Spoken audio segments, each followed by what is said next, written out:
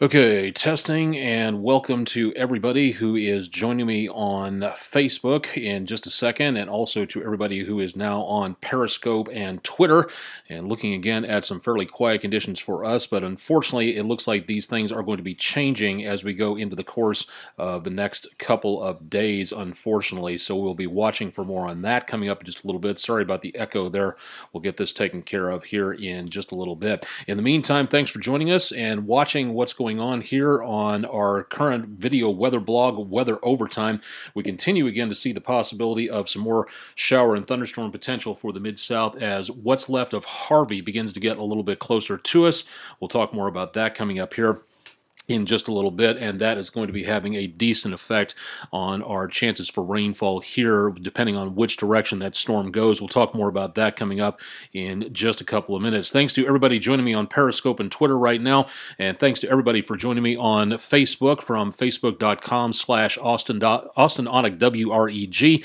We'll talk more about other social media places you can go to for more details, again, including the WREG.com/weather page, my email address in the blue bar up there just above my head, and again, watching on Monday night, beginning to see again the possibility of some more areas of showers and thunderstorms out there, which could be causing a little bit more of a problem. Looks like Facebook is starting to have some problems yet again. Not entirely too sure why that is. We've got plenty of tinfoil on the receivers for tonight. In the meantime, we'll wait for, as of right now, the possibility of getting into some more problems out there with, again, what's left of Harvey heading up this direction. That could be just a bit of a problem for us in the near future. So again, this is going to be something we're going to have to watch out for as we head into the course of the next couple of days. So if you have any plans for, again, outdoors across much of the area, yeah, I had a feeling about that. Okay, switching networks right now and seeing if this is going to work. It should. I don't know why it's not. And as of right, well, live netcasting, there you go,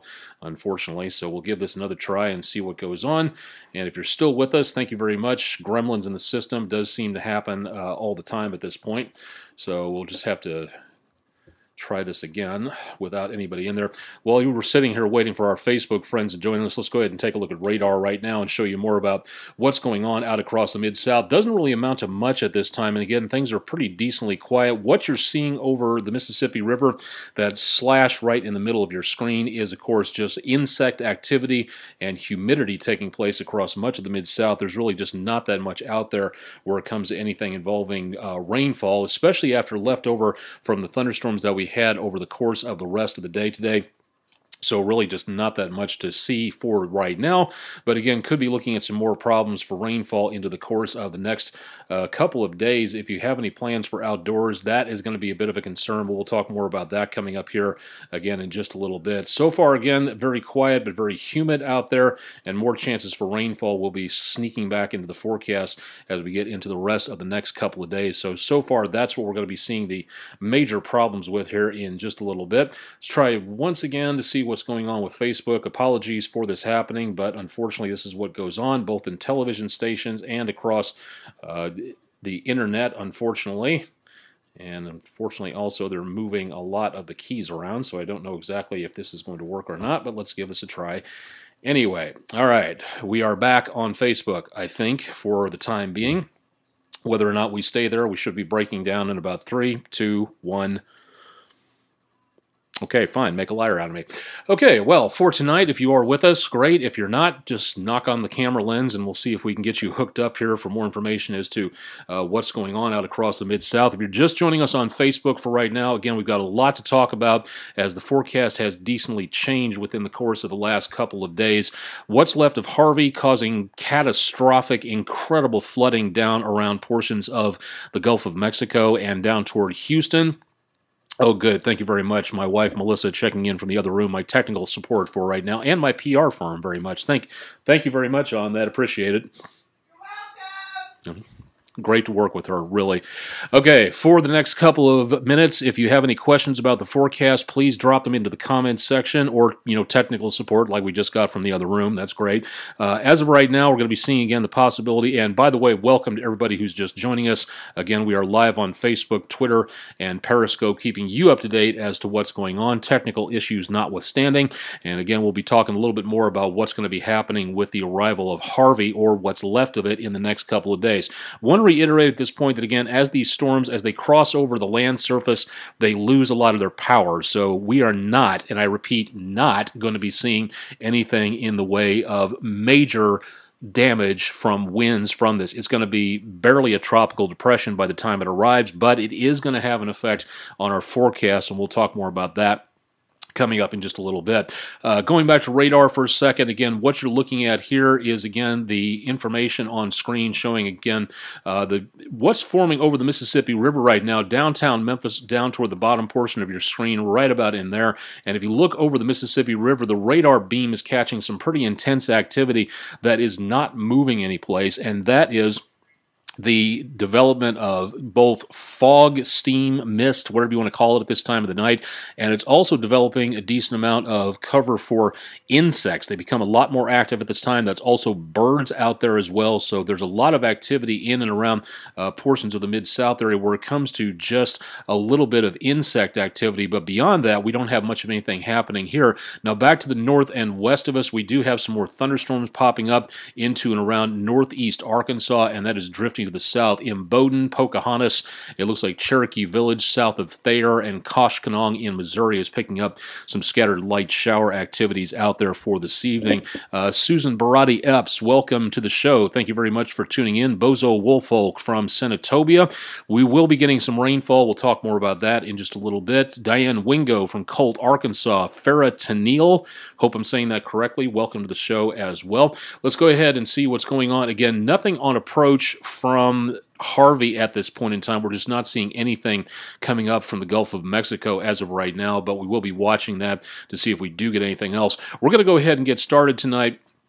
Again, with the National Hurricane Center, usually we show a little bit more in the way of all kinds of fun stuff, webcams, what the weather's like on Mars, all kinds of stuff like that. We're not going to do that tonight because we got entirely too much to talk about at this point in time. We are going to be seeing, again, the possibility of more problems down into the Gulf of Mexico and maybe a little bit further beyond that. Now, Tropical Depression 10 in the East Coast area of the United States, we've been monitoring this throughout the last couple of days, and the good news on this is that hurricane hunters have investigated this and a lot of readings taken out of this storm.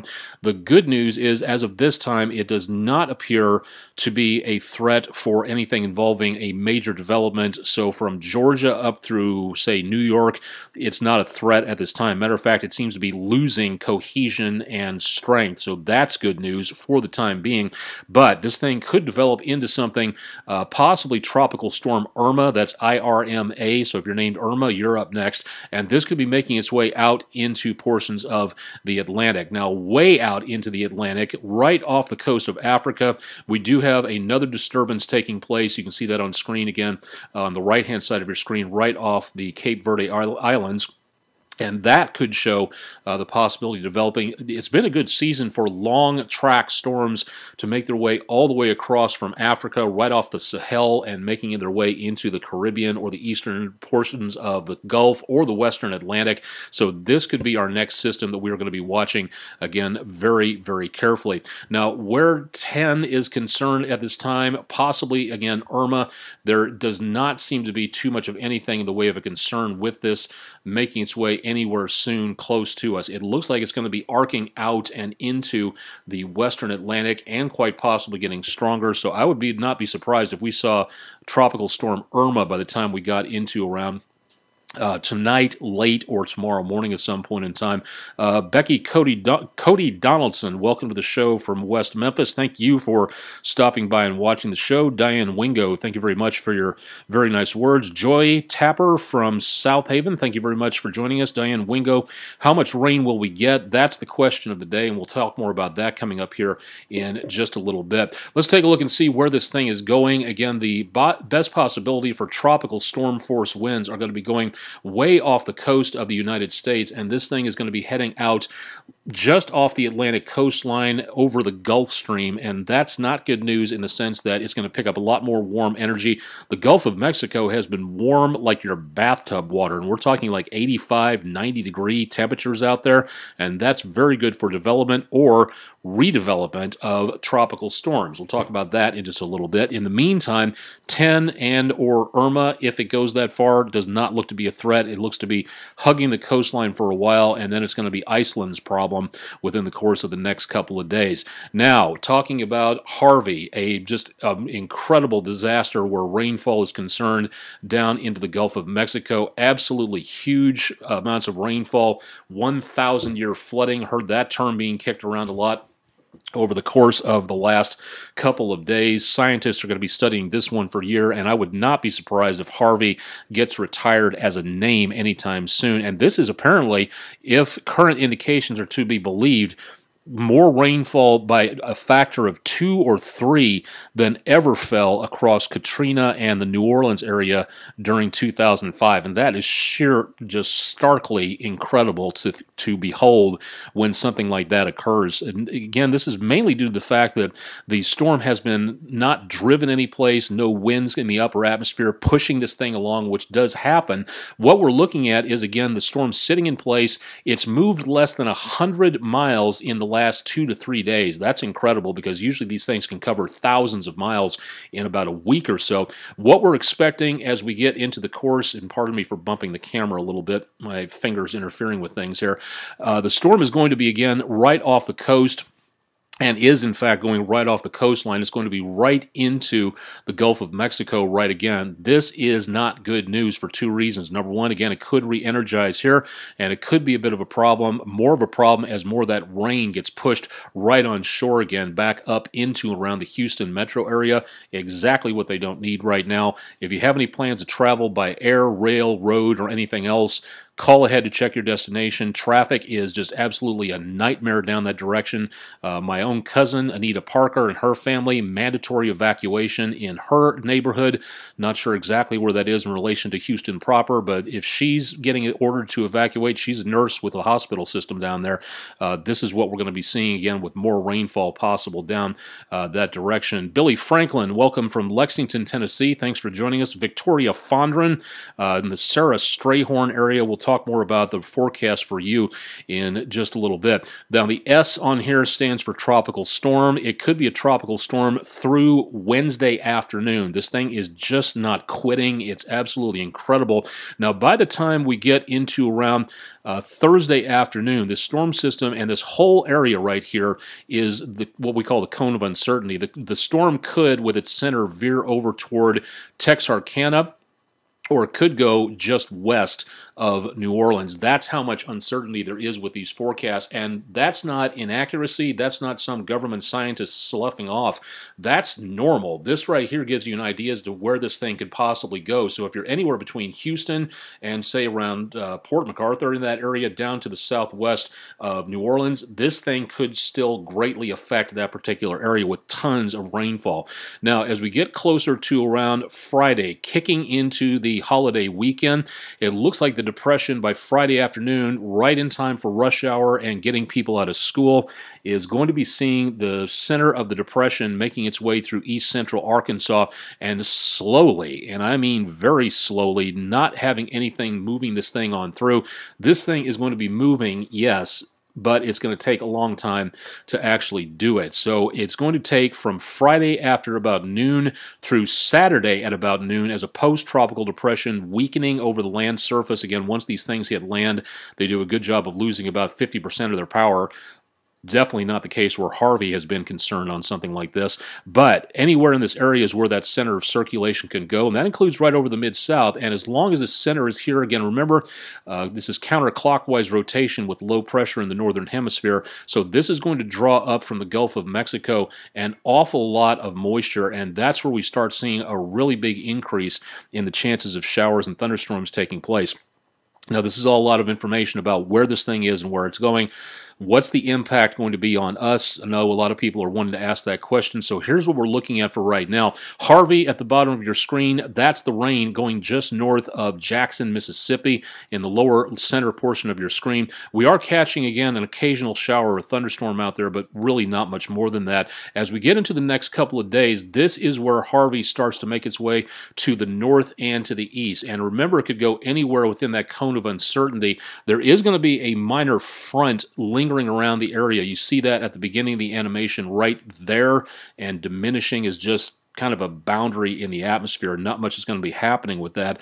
Here's, again, what could happen. If that front sticks around, it could do a good job of helping Harvey, kind of like the bumpers on a pinball game, make its way over to the east a little farther instead of going all the way up to the north. Now, that's wishful thinking, something that could happen if that front is strong enough to stick around for the next couple of days. If it's not, then it's going to go a lot farther north on there. But notice again, as that rain lifts up in the next about 48 hours, our chances for rain really start to increase as we go toward about midweek or so. Now, once again, the circulation is going to be there. Yes, the damaging winds are not. It may be gusty, but we're not looking at hurricane force winds, not even close to that. So for all the people that I've seen today emailing me saying, well, I heard this and I heard that, check with the weather experts first and we'll let you know about what is going to be true on this and what is not. It is something that you need to examine, and I'm glad you're asking questions. That's very cool, but just if you don't know the answer to something,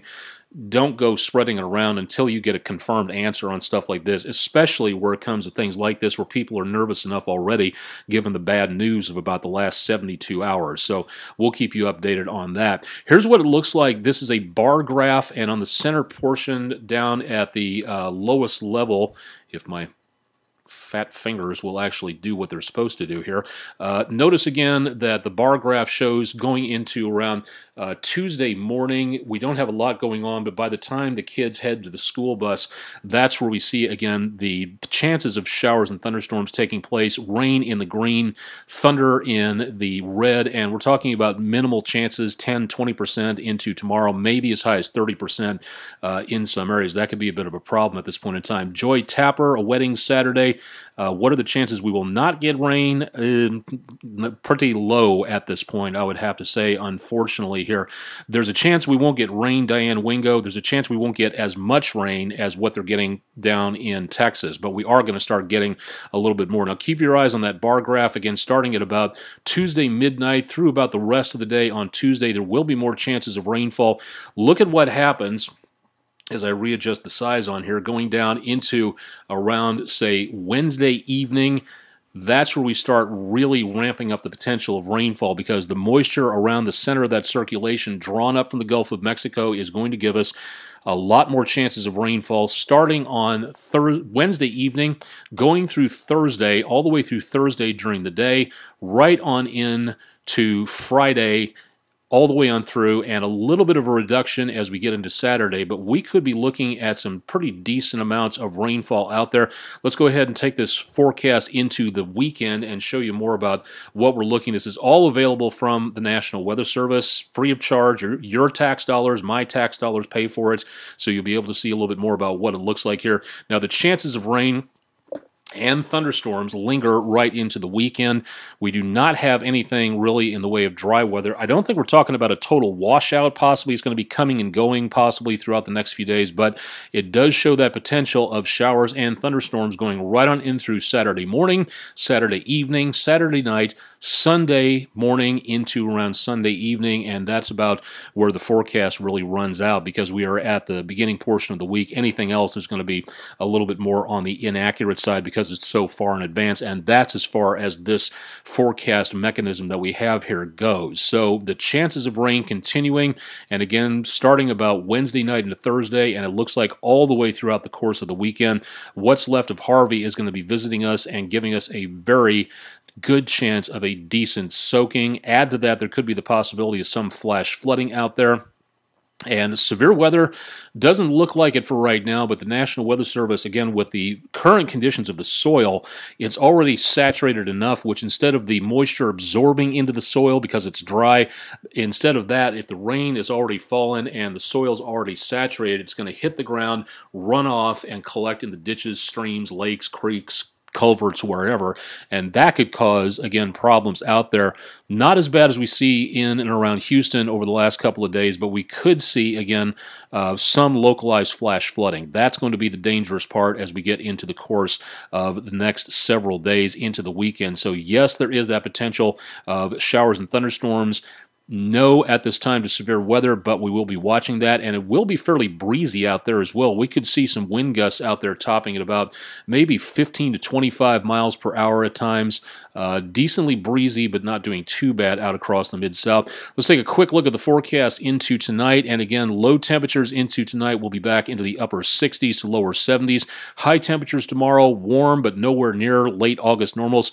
Only a few days we have spent above 90 degrees. Can you believe that for August? It's absolutely incredible to think that we've never even topped 100 degrees in the month of August, but we still have a lot of September to go through. Chances of rain lingering into tomorrow for Tuesday, fairly warm, fairly humid. Low temperatures Tuesday night will be back in the high 60s to around the lower 70s, and then chances of rainfall, again, really start to ramp up, especially south of I-40. That's where that dark green color is.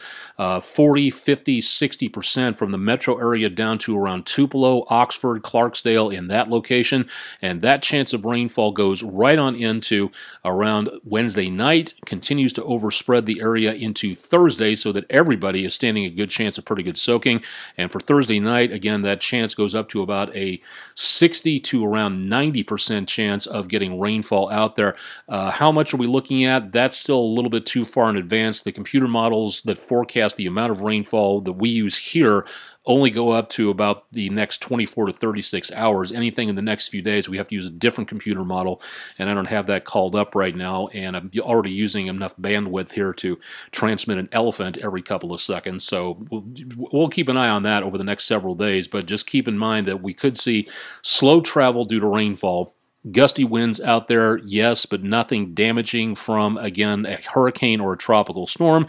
And we're going to see clouds and probably some slow travel out there. So some patience and some, again, extra eyes on the roadway, not fiddling with the radio, not fiddling with anything else, keeping an eye on what's going on out there. We could be seeing some very slow conditions for travel and quite possibly some accidents out there. So that's something else to think about into the next couple of days.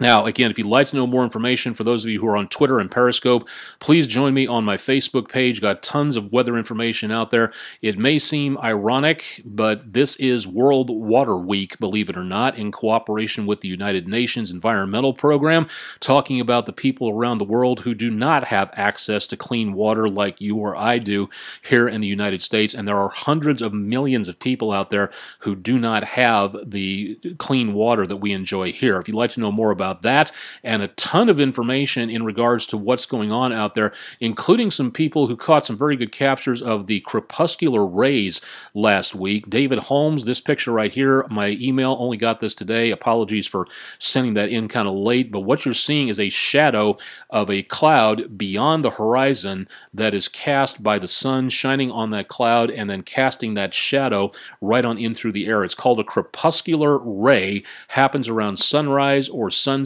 If it goes all the way across the sky, it's called an anti-crepuscular ray.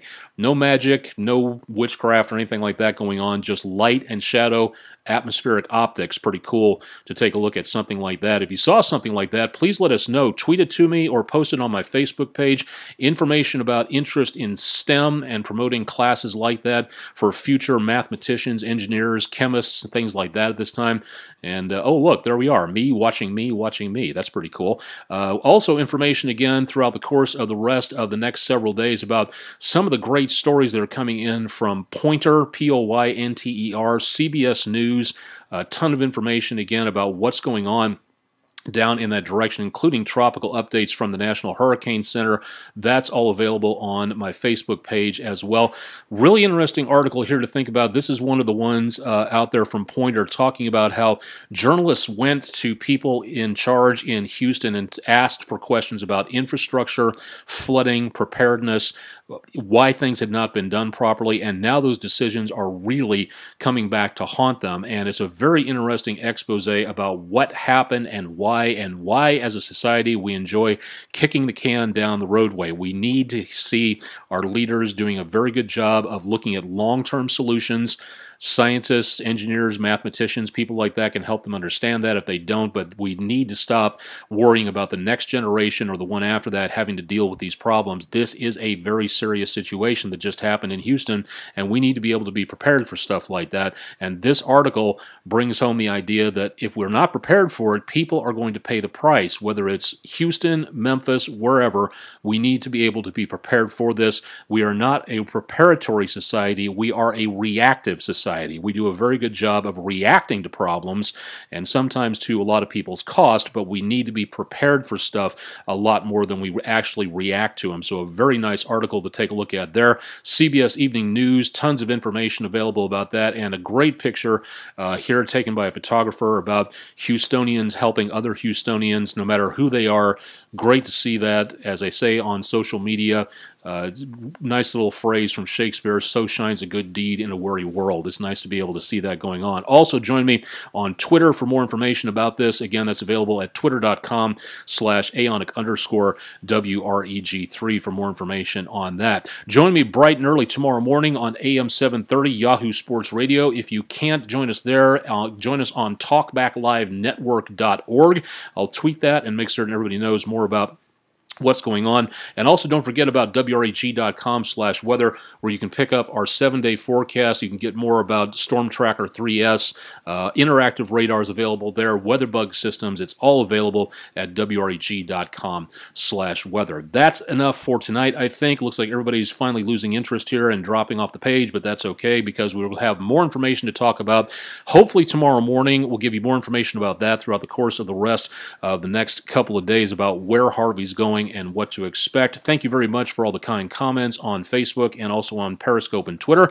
And we'll have more details, of course, at WREG.com/weather. Email me, let me know what you think. And if you have any questions or concerns, I would love to know about it. So go ahead and put that down in that direction. Donna Kelsey Faulkner, yes, very nice to see my name spelled correctly. Doesn't often happen a lot of the time, but it's okay. I'm used to it. That's why I have such a pet peeve about spelling everybody else's name and pronouncing it correctly. With a name like Onek, you would be incredibly surprised at how well that goes at restaurants and picking up stuff at the post office. It is very interesting there.